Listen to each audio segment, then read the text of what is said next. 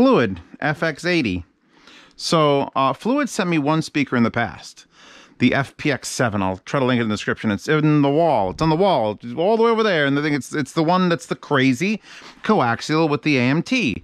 And when they offered me speakers back in the day, I was like, give me that one. It's the most expensive one you have. It looks fucking rad. Give it to me. And that was, what, 2 years ago now? So they finally emailed me back and was like, hey, you want to do another one? And I'm like, sure. And they had the FX50 and the FX80. FX50 is a 5-inch version of this. This is the 8-inch version. So even though that was a more expensive speaker, that was only a 6. This, and there was that one from, who did the other coaxial 8-inch that I was like, oh God, this tweeter is so far back and I can't, who was that? Shit, it's gonna rack my brain. I should have thought of it before the review. The CCB or the CCV, the HSU. It was HSU Research? Was it that? I think it might have been. And anyway, they made that speaker that was like the 8-inch with the thing, and it was like, holy fuck, it was off-axis response was garbage. That had a lot of things that I was like, this is great, but, well, these are great. The end.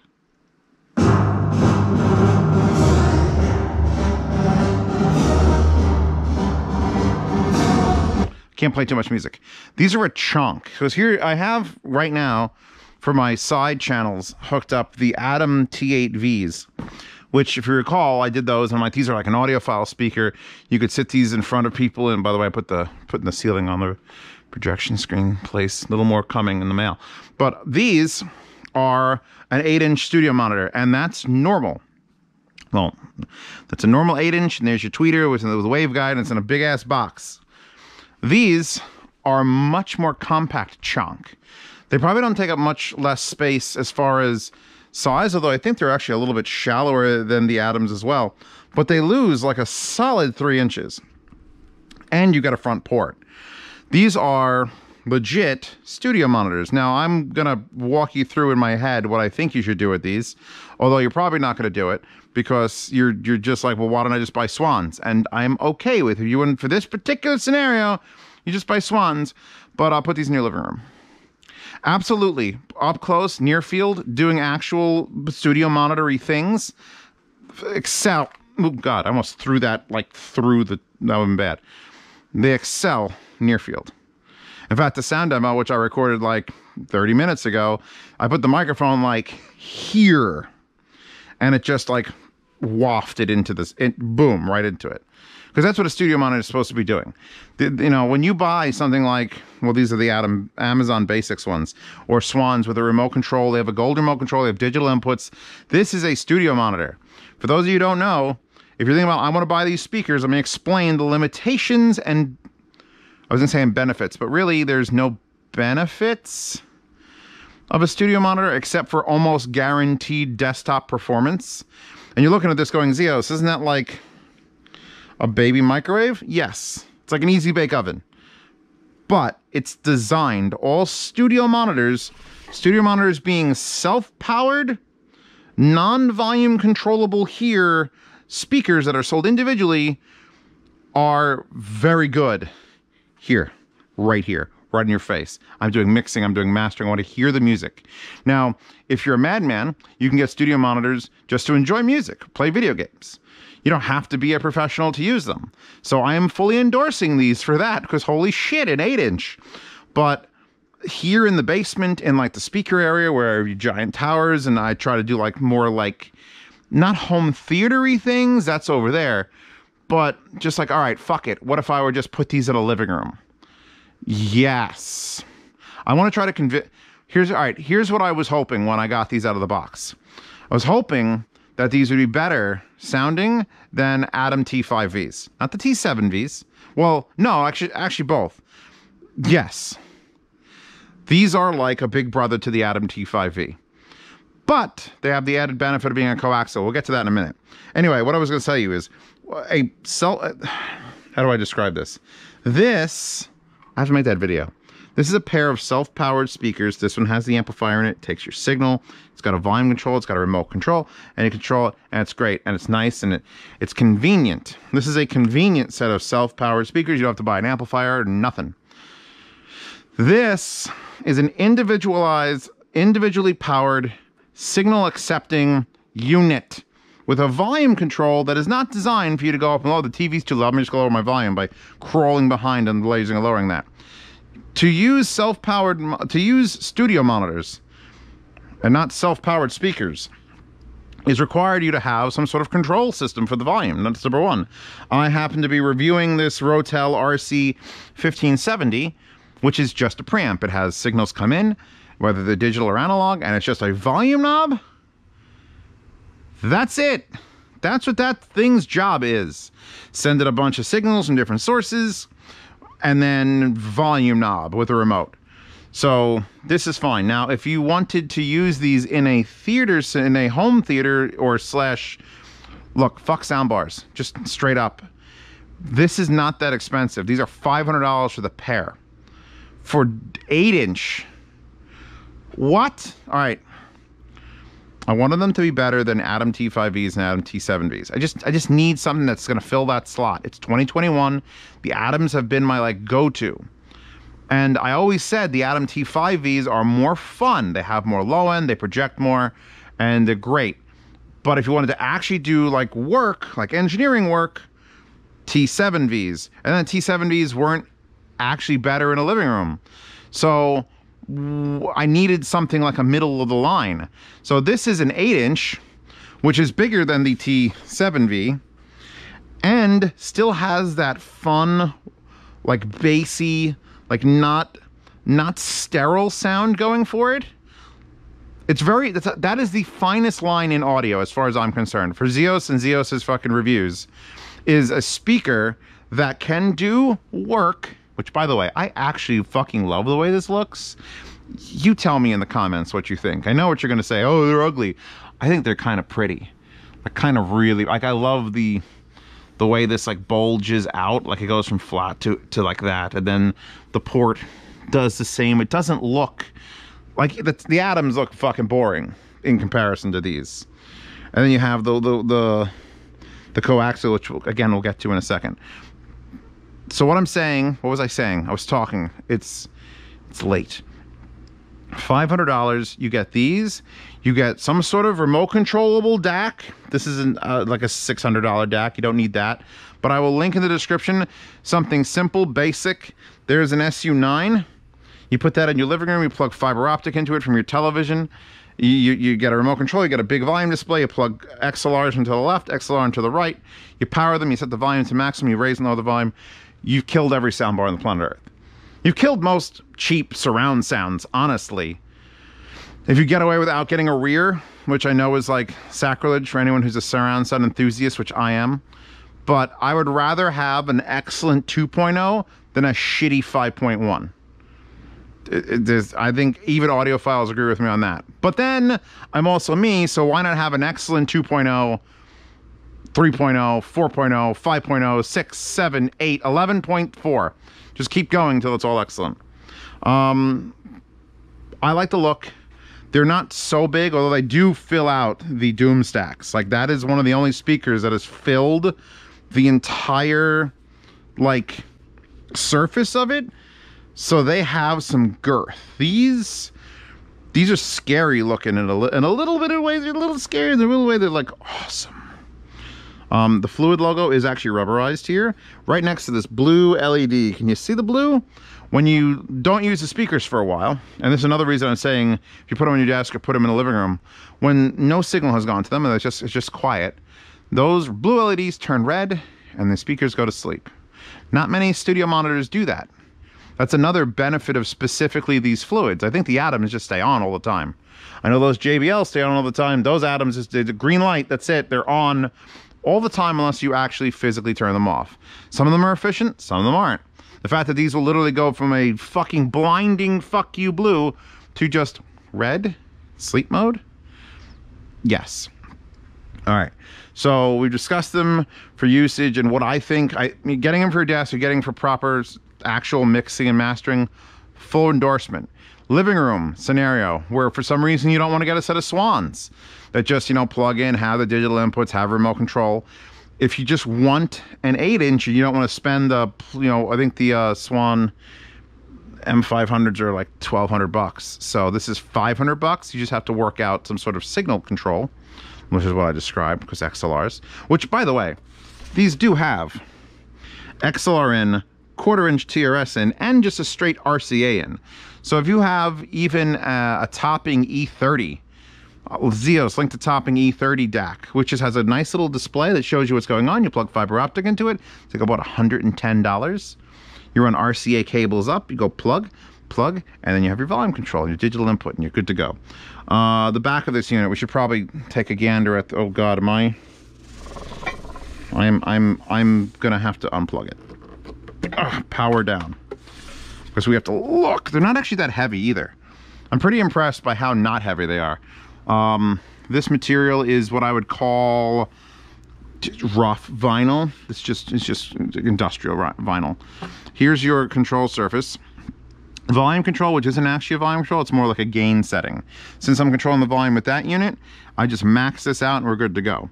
You could pick any of these, you don't have to do any switching. I do not recommend you plug any more than one thing in at a time. Then you get this graph, or I guess chart, and that's because these 8 dip switches are adjustable. Now, dip switches, I don't tend to like them. Cali Audio uses them, and it's very simple, which is why they're doing it. And also gives you 4 positions per setting, which is more because you have a switch, you have 2 switches for each setting. So it's all both down as 1, then that's 2, that's 1, 2, 3, 4. You get 4 different directions it'll go. So high frequency shelf, mid EQ, very rarely see a mid EQ. Acoustic space, which is actually low end, but they call it acoustic space because it has to do with bouncing off the walls. And then there's a low frequency cutoff that if you were using a subwoofer, we'll get to that at the end of the review. If you're using the subwoofer, you can actually set this to cut off either at flat, 60, 80, or 100 hertz. So you could actually take the low end away from this. I'm basically going to concern myself with these full bass, fuck it, let's do this, because they're 8-inch front ported and I like them. So I have all these switches at the bottom, which means we're going flat, flat, flat, flat, 0, straight down the line. You can't raise the low end, which is a slight annoyance. I like it when you can bump the low, I like when you can bump every aspect of it higher. We can bump the mid EQ, we can bump the high frequency shelf. We cannot bump the acoustic space. You can only go from 0 to -1, -2, -4, and then the cutoff. So here's your main power switch, which you won't need to shut off because it has an automatic. And let's flip you back around. Plug, bend, twist, plug. So, Zeos. Why Zeos? I like them. I don't need any other reason.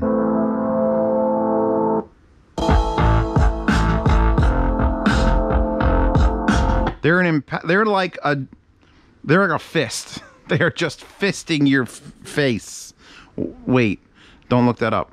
This is, by the way, a Megalobox OST Resolution. And it's just one of those songs that if I was watching the show, which Megalobox is a great anime, and this song was on, I just love, I am not wanting for anything. Lightning.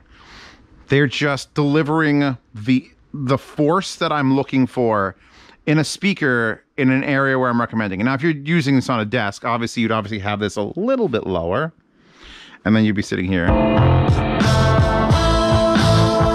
I hope that's not enough to get this video demonetized. If it is, thank you for supporting me on Patreon and Subscribestar. If I got enough people supporting me, I don't have to give a fuck about copyright things. Although they'd still block it worldwide, which would suck.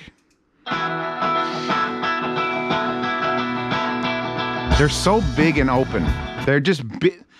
The benefit of a coaxial. I said I would get back to it. Now I'm back to it. The benefit of a coaxial. And I don't think KEF makes an 8-inch coaxial. KEF makes like 6-inch coaxials. This is the biggest coaxial you could, basically it's the newest, biggest coaxial I could think you could buy.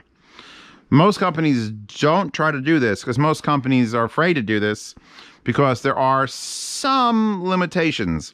When you put the tweeter, and that's what's there, that is the tweeter, floating on a fixed unit and this driver moves around it, the benefit of it, and you could ask Kef about this, it's not a car speaker thing. I don't care about car speakers, but or in-ceiling speakers. Those don't count. But the benefit of it is that when I look at that speaker has audio coming from one place, the point, the middle, because the 8-inch is forming here and that's forming there. When I look at this speaker, it's coming from two places, the top and the bottom. And there's a time alignment issue where that speaker's, even though it's only like, come on, Zeos, the human ear is not that good. It kind of is. It's very fucking weird how accurate the human hearing is, and then we can't tell the beats suck. Where that originates sound 5 inches below that, you can actually hear the difference, which is why when you get in front of the speaker and both of them are the exact same distance away, it sounds the best. And when you are standing above it or to the side, it's just weird. So by making it coaxial, you're eliminating that problem. But you're also introducing the fact that you now have a moving thing going around a fixed shaft, basically hand jobbing this thing. And there has been a point where, in fact, you could hear it in the sound demo where, and I didn't notice it with my ear, my raw ear, but the microphone picked up on it. You could hear just a little bit of air escaping through that gap. When I'm talking about it was like a kicking song. We were kicking ass with these. What is that? Gary Clark Jr. is great.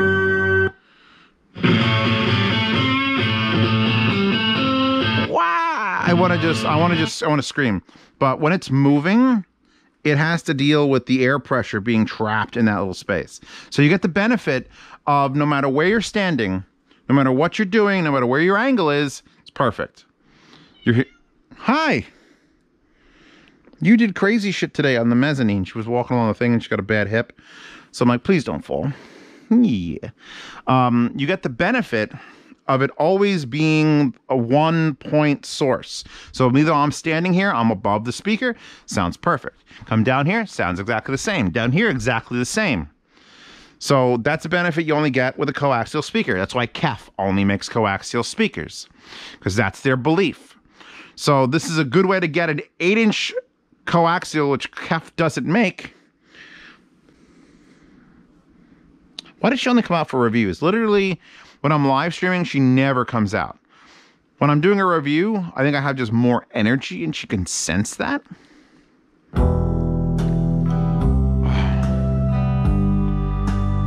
They're big, and I want to say the word warm so fucking bad. But that's not what they are. They just produce enough low end to feel like a warmth in my heart. That was lame, but I'm keeping it in. But like this song, this is Handsome Family, Passenger Pigeons. Of course it is, and it's just acoustic guitar. Like the resonance is there. There's like enough space, enough air that it's moving, that the resonance of that guitar is full. It's just a full and it's a hearty sound. And then the tweeter comes in and it's just mixed. The other ones I reviewed, the other fluids, I gave them like a half good review. Because they were probably the most violently neutral speaker I've ever heard. To the point where I didn't like listening to my music on it. Because everything that was wrong with my music sounded it. Those were their top of the line. They were like $1,200 for the pair. So I was like, you know what? If you want to tell me my music is garbage, it's probably because it is. Thank you, Fluid. And then I go and cry. These are so much more tolerable. Everything on it actually sounds good. Which may not be the best. I mean, on a desk, it's a little more when you turn the volume down. It's a little bit more like laid back and, well, flattened, I would say. Once you step away from them, you turn the volume up, use them in a room, use them in a space where you can just like, where I'm just here enjoying music. I'm not here to examine this music. I'm not here to fucking pick out all the problems with it. I just want to listen to Handsome Family. And I want to listen to it where an 8-inch driver is producing the mid-range, the low end. And he's doing a fantastic fucking job on that. Yeah, the imaging, like that's imaging you only get with, it's like shit is just laser point accuracy across. Only a coaxial does that. Because instead of dealing with 4 points, because here's 2 speakers, you got a point, a point, a point, a point, and you're just sort of trying to blend it. You only have 2 points. And we're pretty far apart here. We're like 8 feet. Ceilings are 8 feet, 7.5 feet apart, which is plenty of room for my 50-inch television. By the way, this is Lethal Weapon 2 Leo.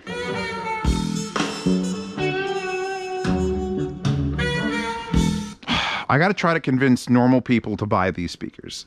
Because that was the start of this video. I'm like, all right, I love them. But they're not convenient. They're not, like, people aren't just going to run out and buy them for the living room, because then you need a DAC or some sort with a remote. And that's 2 things you have to buy, and all of a sudden people lose their mind. Topping E30, that's it. Just buy that, remote control, hook it up, done. But if you are actually looking for mixing and mastering, if you're a college student and you want to just have something that's going to work, look fucking way better than KRK. KRK can suck my ass. This looks way better than KRK. And it functions better than KRK, because KRK is just Bruce. I've heard them and I'm like, wait, why are people mixing on these?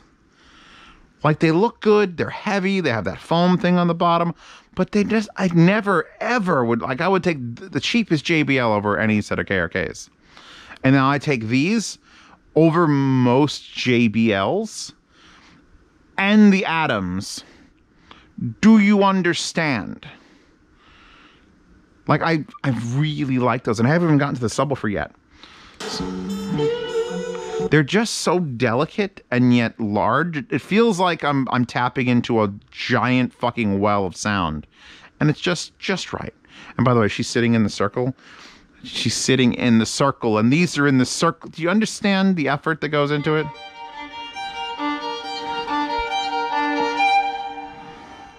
I use this for the sound demos, so I know that'll get at least caught. Let's see if I got another one from this. Discover the Abyss, Days in the Sun, Crucifixion. Now that's a song title that I need to hear. That's a lot of sound.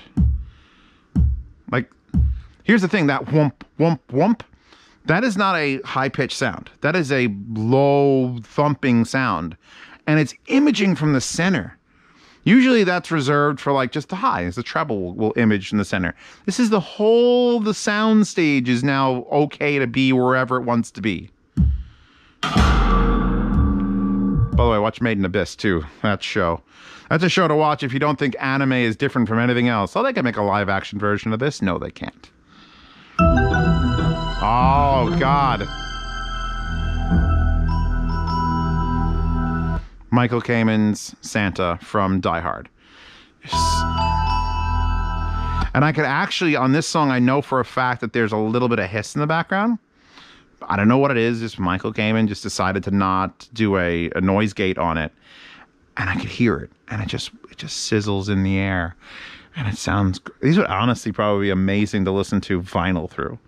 I don't know why. I have this fucking urge to listen to a whole bunch of shit on these. I think it's because they look so weird. It's like, what do you got? I don't know, this stubby bastard. Do you love it? Yes. To have and to hold? Mm-hmm. Give me. Especially for $500. Because Adam T5Vs are $400. These are $100 more, and you go from a 5 to an 8 and then a coaxial. That's like adding, like just stacking the thing. And they're very fat, but they're not super deep. And they're not super high.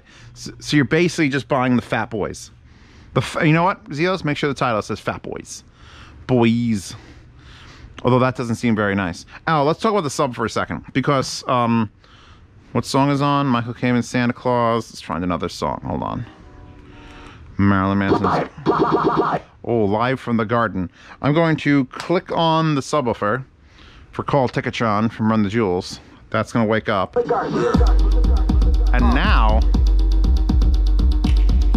now I've added their 10-inch subwoofer, which I normally wouldn't give this its own review, and I'm not going to, because subwoofers from companies that make... Can I borrow this for a hot minute? Wow, I should have got a longer cable. I'll show you the back of this. And by the way, this does a really cool thing, and we'll have to show that off.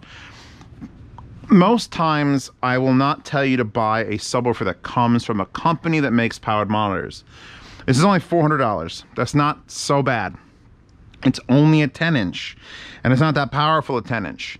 The reason you would look for a studio monitor sub from a studio monitor company is the XLR pass-throughs.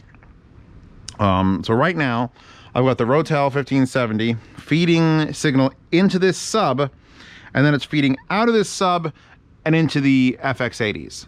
So it's just a pass-through here, and you can see it right here. And it can do that with XLR. It cannot do it with RCA, but it can also do it with TRS. So you have that option to just pass through. Input gain, you have to adjust with a little screwdriver or just really touch it. I think I have it to 0. We set the crossover here and you set your phase there. So like $400 can $400 even get you into an SVS sub? Not really.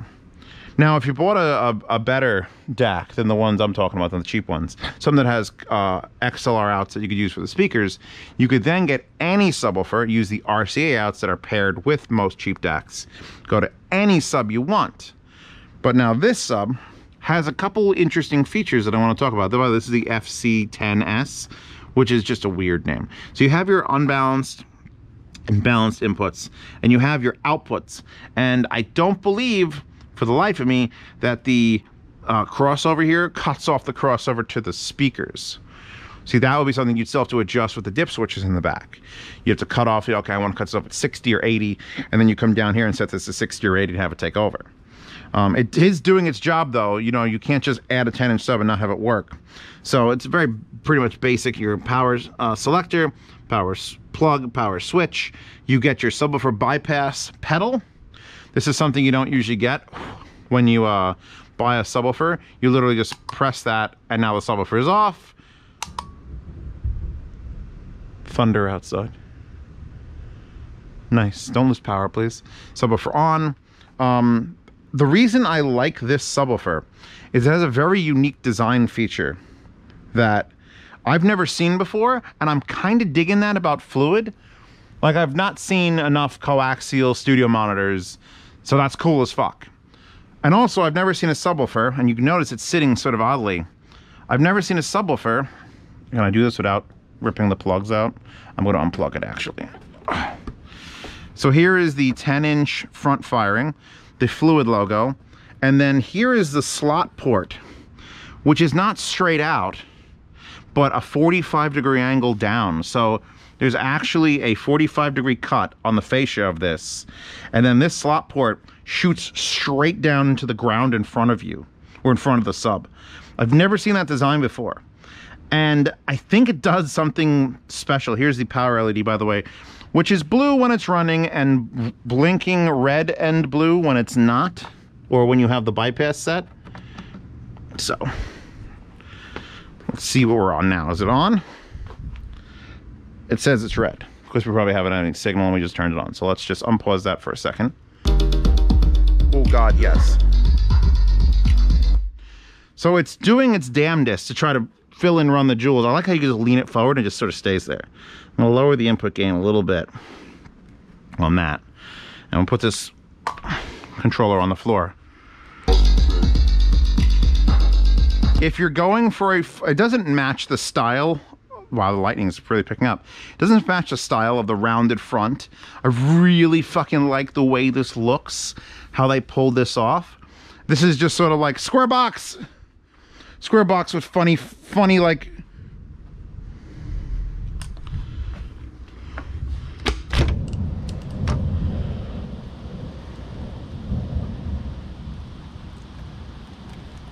Gonna rain.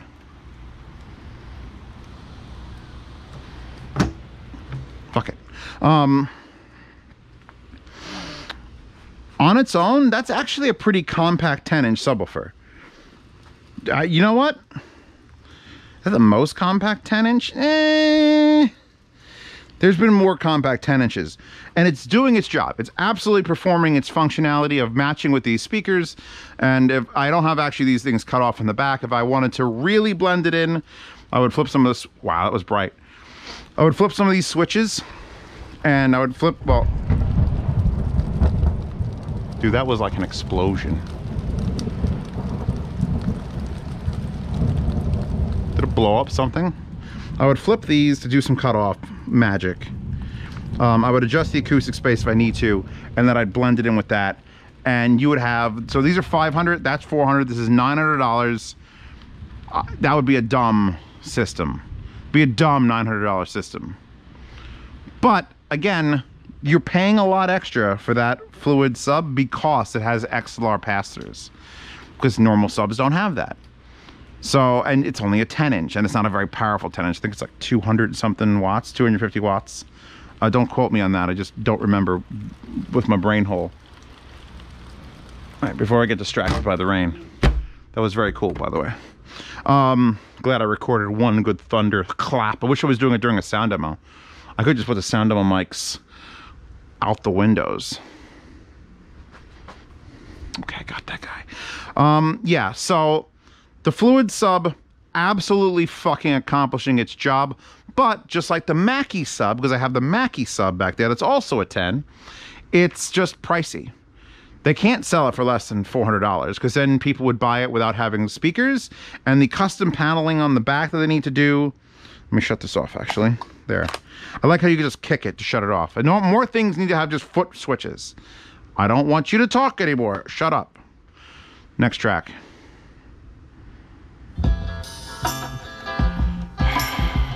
It's a hard review because I love these speakers, and I know people are looking at it going, Zeos, those are ugly. Zeos, they're $500. Zeos, I gotta buy a DAC. Zeos, I don't want powered monitors, but I want you to hear them. I'm calling them out as better than Adams, and probably I don't know if I'd put them against 306 JBLs. Probably in accuracy, I think the JBLs might wash sound a little better because of that fucking waveguide. But please trust me on this. They sound fucking amazing. I think I let like 17 bugs in here just now. I'm going to beat them off with the lights. No, I didn't mean that. I didn't mean beating them off. I did beat them. All right, fine. We're going to end this review. Thank you for stopping by. I love these speakers. If you need powered monitors for just enjoyment's sake, get them. If you need powered monitors for actual work where you put them, you know, this close to your face and have the other one here, get them. If you need to get rid of this blue fucking LED, I will link blue tack in the description, or black tack, gray tack, Zeos link gray tack. Just put a wad of it over there, because the blue is like, if the blue didn't project, like it's so bright from one particular angle, it's like it's not bright from here, but it's real bright from here, then I'd be fine with it. I really like when it turns red though. When they're off and I can see that they've gone to sleep, it's fantastic. That's it. Powered studio monitors are not a complicated. I'm going to do a video. I promise myself, I have in my ideas list, where I just go over the 3 different types of self-powered speakers. This is one type of self-powered. This is a studio monitor. It is just meant to be turned on. You don't touch it after that, and everything else is controlled down here. Powered speakers, like those and the Swans and the Edifiers, that's something else. Those have digital inputs or remote controls. And there's a third type. I don't remember what I was talking about. I know I said in my mind there was 3. But anyway, I love these FX80s, and you can't stop me.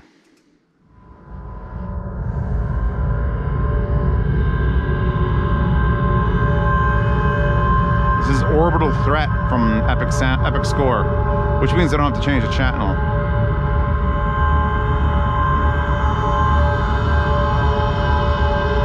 They're fucking huge.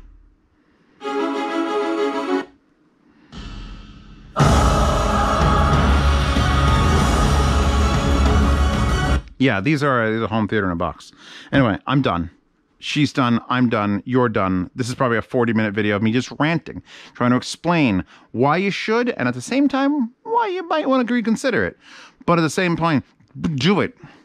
Fluid FX80s. Thank you, Fluid, for sending them. Sorry I'm babbling, but I love these speakers, but I know my fan base is just like, but they're so fat, Zeos. Look how fat this thing is. Sometimes you just need a nice thick one, you know, that's what I'm saying. So I'm saying, somebody needs a like fat, thick one. Makes those look minuscule though. Well, no, it makes those look tall and dumb. This feels like a better design. Thank you for the sub, which I could probably just kick the sub around, because I do like the fact that I could just literally go, now we have a sub.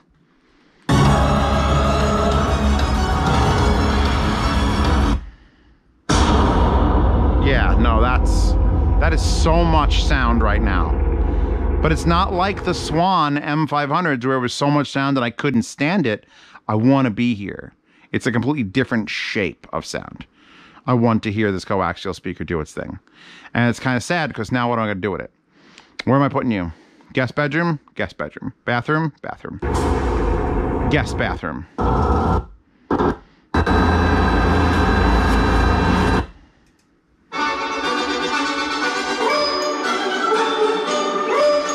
Apparently it's a Citizen Kane overture, which I've never seen Citizen Kane. I'll get on it eventually.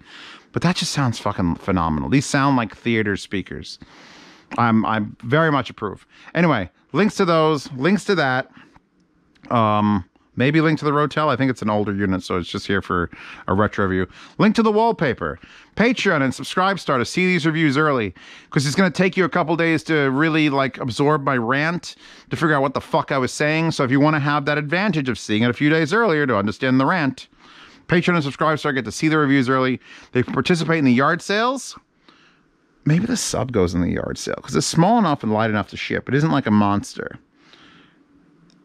That's not a bad idea. So maybe the sub goes in the yard sale, which happens from the 1st to the 10th of every month, and I ship internationally. Although it's something like that, be prepared to, I charge half shipping. And then get access to the sound demos, which I just recorded the sound demo. You get access to the lossless sound demos. You still get sound demos on the other channel. In fact, in the description of this video, there is a sound demo link to another channel where I keep the sound demos. Because in case they all get blocked and banned, they're not on this channel anymore, like the other 200 that got blocked. If you're missing any of those old sound demos, there is a private stash of them now for patrons and subscribers.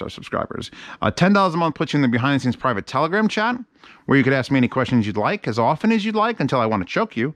But then I don't actually choke you because you're paying me, and that would be like you're paying me to choke you, which I'm pretty sure is prostitution. I don't want to get involved with that. And Hi-Fi Guides in the Hi-Fi Guides forum. And go there. I'm sure there'll be a post. And if there isn't a post, make one and then say, Zeos, these are fucking ugly. And I'll be like, no, motherfucker. These are nice. These make Zeos happy to look at them. And that makes me happy to look at it. So links to that in the description. We're done. I'm done. Thank God. This is so long. How long? I'm going to check the camera off my head. How long? How long? 37 minutes. All right, when it gets to 30, I'm stopping. Goodbye, everyone. See you next day.